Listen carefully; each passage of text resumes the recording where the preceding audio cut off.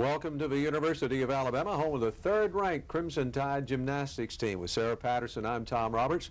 Congratulations, Sarah. 196.175 and another one over the Auburn Tigers.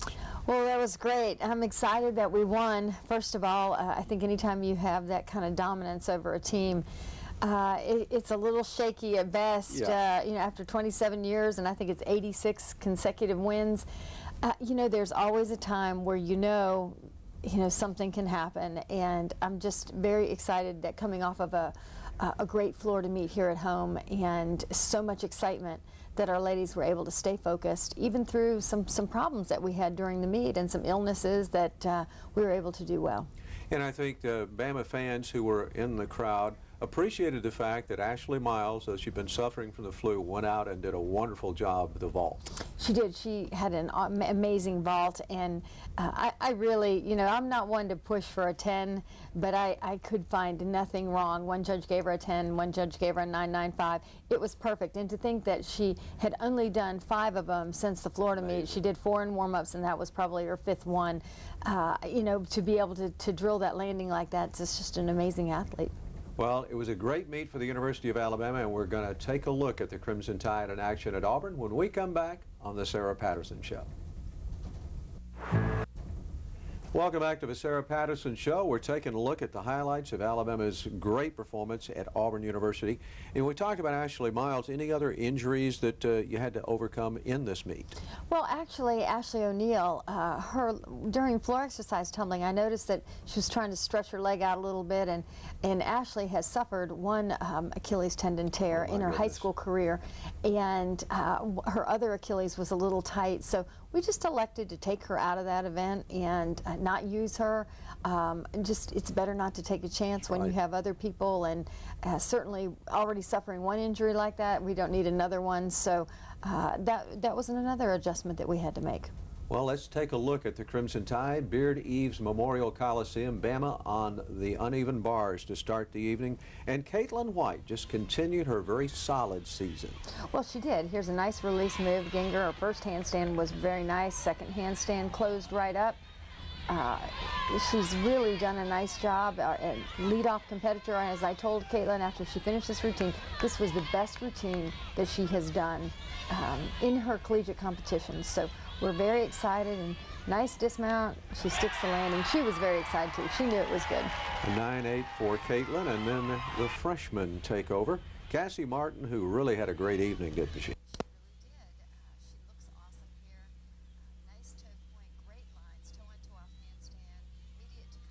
To a pack salto, so she's got 2 major release moves together.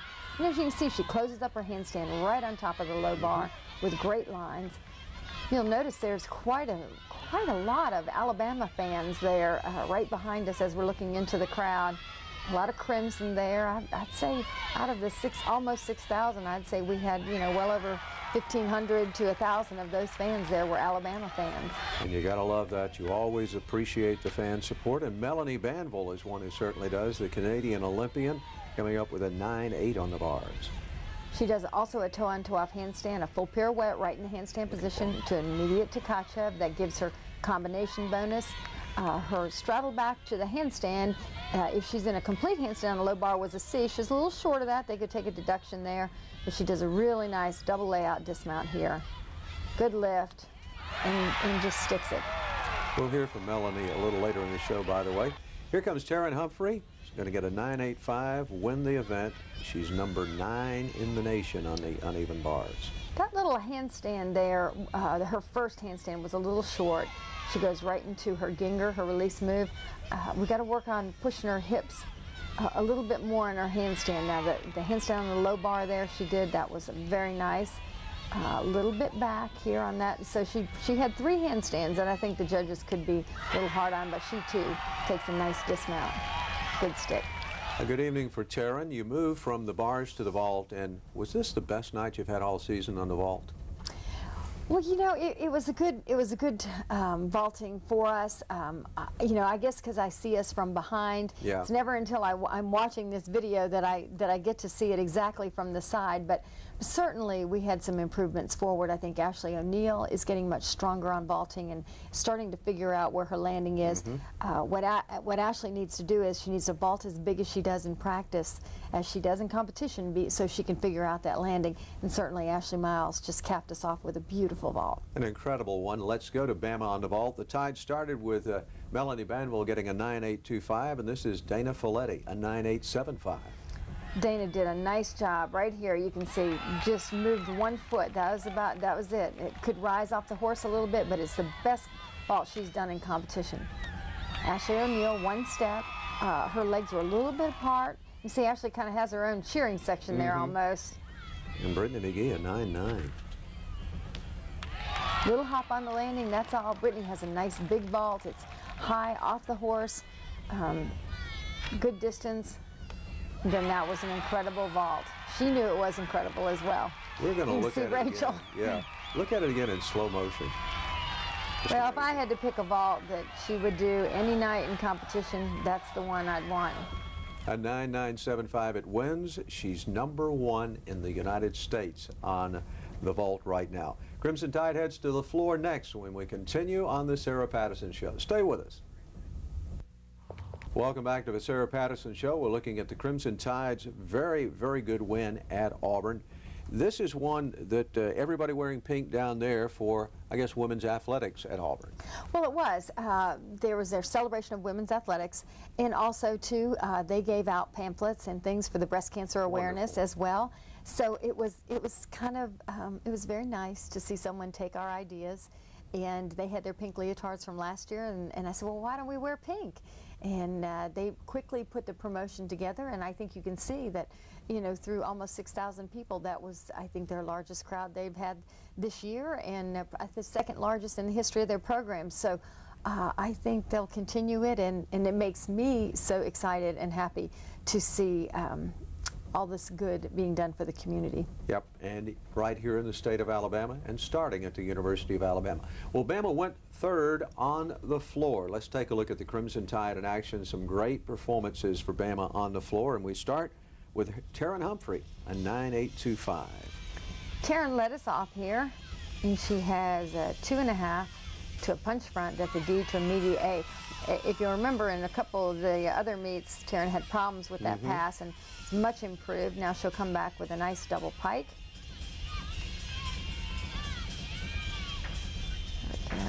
Very much stronger than it was last week. Cat double full, a little short on that. That's something I would have questioned. The judges didn't, but I think I would have really watched that a little bit more. Terin in her sophomore season, I don't know that her scores have been quite as good as maybe some were in her freshman season, but she's still just such a great gymnast, isn't she? Well, she is, and if you remember, it was late into her freshman year when we got her out there, and I think similar, some of the same adjustments we have this year, just getting her going back in gymnastics again after taking the summer off. I think it has been a little bit more of a struggle for her physically, and it's certainly something we're working on right now because she can be a key to our success down the road. Oh, there's no doubt about that. She's going to end with a 2.5 here. She's in good position. She just kind of gave in when she landed a little bit. Well, our next performance to me is the story of the meet. Aaron Wrightley, the junior, very, very good scores on the last 2 events of the night. Well, this is a really good routine, especially the first 2 passes. Erin is a gymnast that did not have all of the training that some of these other athletes did. She came from a gym that did not have the benefits of what we call pits and soft landings, all the things to learn these skills in. And therefore, I mean, she is so talented, but yet is just still beginning in the transition of putting things together. That's a new tumbling pass for her, a front full to a front layout. And I think if you watch her face, I mean, she really performs this routine, which is something for different for Erin as well. She does it. She looks like she's enjoying the routine. She does. She's actually performing here to the crowd. I always love when you can look on the side of the mat and see her teammates helping her along. Well, and if you'll watch this last tumbling pass, she's a little short here. She starts the twist a little early.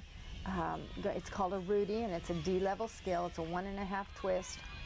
And she lands just a little short, and the score is still 9-8 because there was really nothing to deduct from for the rest of the routine. So we're working real hard to get that pass fixed.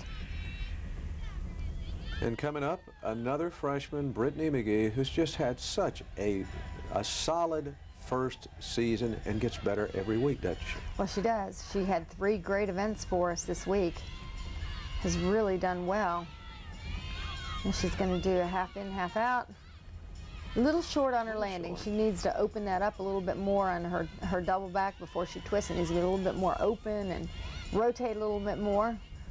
But then she comes on and the rest of her routine is exceptional. She too is enjoying playing to the crowd. Yes, I was about to say she's certainly shows enthusiasm in everything she does. She has 2 whips to a pike double back. Had to bend her legs a little bit around on that pike at the end. You can see there's quite a good crowd there. I think the Auburn officials were excited to see this many people. I know certainly Vice President of the NCAA, Judy Sweet, was there watching. She was speaking at the Women's Athletics Banquet on Saturday night, as was Nancy Lopez as a keynote speaker. So we were just proud to be part of the atmosphere. It was wonderful. Certainly were. Now Brittany's going to end here with a front double full. Very nice. E-level skill. Great routine. Ashley Miles, ill with the flu, not able to go on the floor, so I'm sure you were a little concerned, but Melanie Banville certainly took up the slack with a 9.925. This was Melanie's best routine of the year. She's starting to get in great physical condition to do floor exercise. Nice full in there, great land. Also, too, she likes to play to the music and enjoy the crowd. A triple turn there, a D-level dance skill. Last week she was a little short on it. This week she does a good job, gets it all the way around. Now she does a 2.5 to a punch front. That's a D to an A. Same pass that Terin Humphrey opened up with.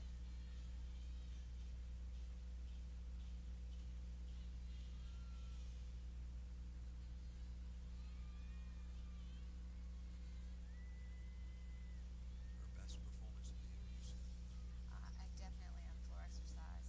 I thought it was just a great performance. We've been working on her conditioning coming up here at the end. She's going to end with a double pike.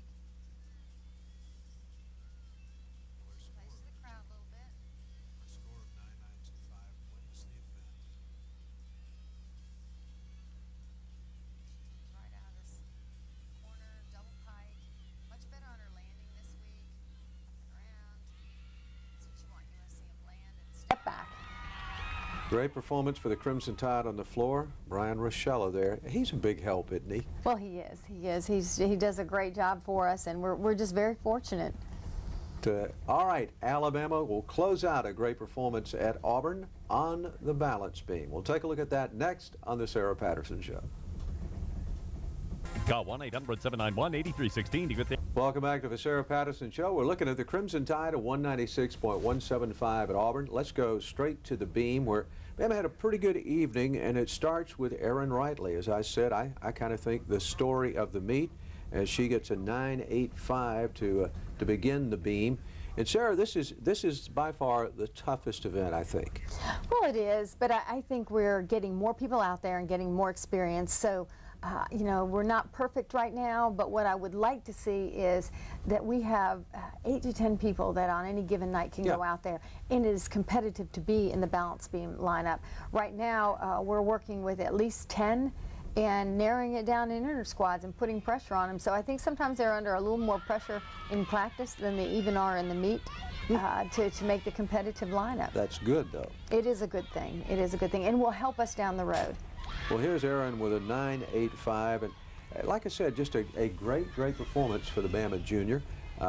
Just a really good evening. Well, she does. She does a great job here. And there's her required full turn. She has front and side movements. She does front aerial. She did a back handspring to a layout, so she had 2 D skills. Now she's going to come up here with a switch split to a full split to a pike jump. That gives her 1/10 bonus. But the whole evening, and in the last, I have to say, Erin went exhibition in the last two meets on balance beam and earned her spot in the balance beam lineup. And I don't think she wants to give it away. Keep having performances like that. You're there every time.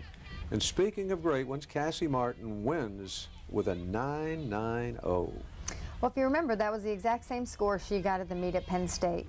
And she then struggled a little bit, stayed on the balance beam during the Georgia meet, but I think was a little awestruck with the crowd, and comes back here and really does a nice job. That's a beautiful ring leap, D-level dance move. It's hard because your bent leg in the back is bent, and you're in a split position, and your head is thrown back, so your eyes are taken off of the beam. She does a nice front aerial. That's a D-level skill. Now she's going to do her tumbling series, which would be a back handspring to a layout. That gives her another D-level skill. And not a bobble. Well, she combines a lot of different things. She's got, like Erin, she's got the front, she's got the layout. You know, just kind of gives her a little bit of variety. She also, though, has the D-level dance move, which I think is important and kind of elevates her routine just a little bit.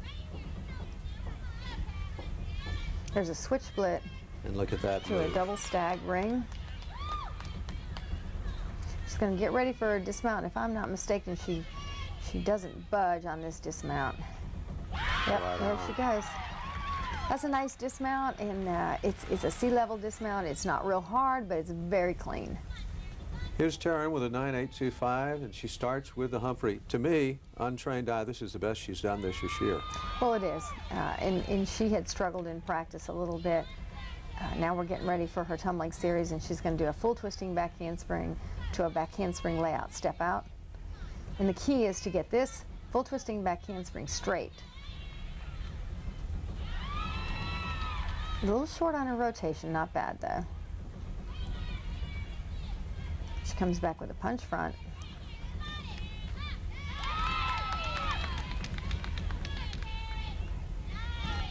Little dance move there. So much energy in this routine.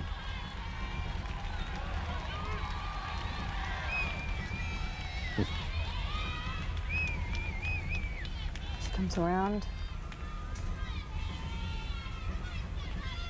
We're still working on a few more things to get back in there, maybe a little bit harder dismount.